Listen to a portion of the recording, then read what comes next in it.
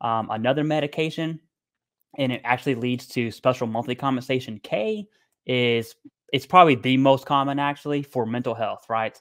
So Flux, Prozac, any of those medications for depression, anxiety, PTSD, insomnia, a lot of those are going to cause erectile dysfunction. Or on the female side of the house, we got female veterans. You can't forget, it's female sexual arousal disorder, or FSAD, and Hmm. both of those are SMCK, which right now is like $132 in 2024.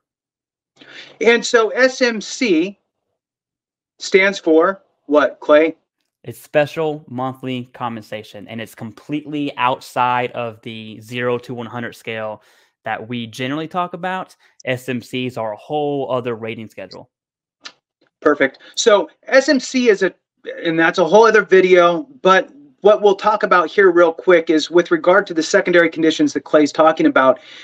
In addition to your 100% scale, whatever you're at, you could potentially get the add-on of this specific special monthly compensation. However, the majority of special monthly compensations move you off of the traditional rating scale and put you into this other rating schedule called special monthly compensation, which can pay out substantially more than the 100% rating. But again, another video, but we want to give you enough information so you know what we're talking about as we move through this.